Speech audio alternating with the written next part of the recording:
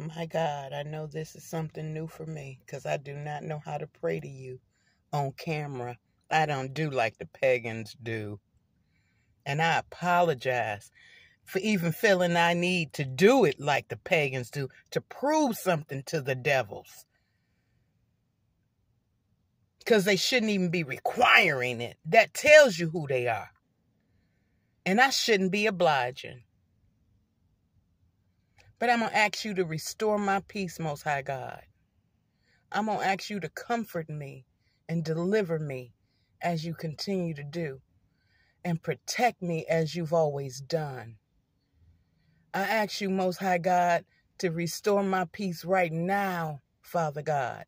I ask you to deliver me and my son from the snares of the enemy right now, Father God.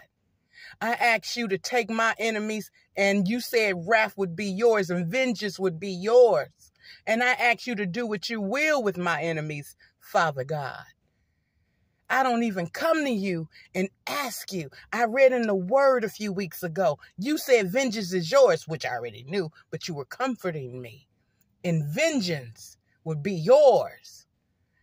And I just said yes, because I know what's been done to me. And I know how you operate, Father. I know there is no stone unturned. I know you see everything.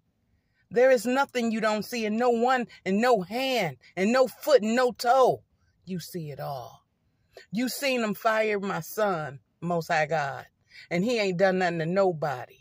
You seen them take his income. So when it vibrates back to them, it is what you choose to give them, Most High God. But you said that you would vindicate me. And I ask you to vindicate me, Father God. I ask you to continue to protect me, Father God. I ask you to continue to gird up my loins, Father God. I ask you to continue to touch me and anoint me and give me the power that is invested in me through you, the Most High God, the creator of all gods, in the mighty name of Yeshua. Thank you, God. Thank you, God. Thank you, God.